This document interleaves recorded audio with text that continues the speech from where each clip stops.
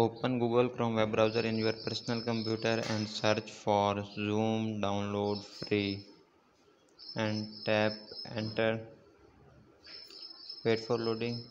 So you have to go for the first one, download Zoom for Windows. If you have any other operating system, then you can search for that particular operating system like Linux and Mac OS. So scroll down,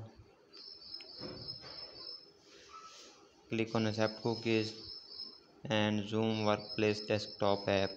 So you just have to go on the download button. After clicking on download, wait for loading till then tap on like and subscribe. You can see on the right top corner the file is downloading. Let's check it in downloads tab. So you can see file here is downloading. To directly download, follow this link. Hope you liked and understand the content. Tap on like and subscribe. We'll meet you later. Till then keep learning and keep exploring. Allah Hafiz.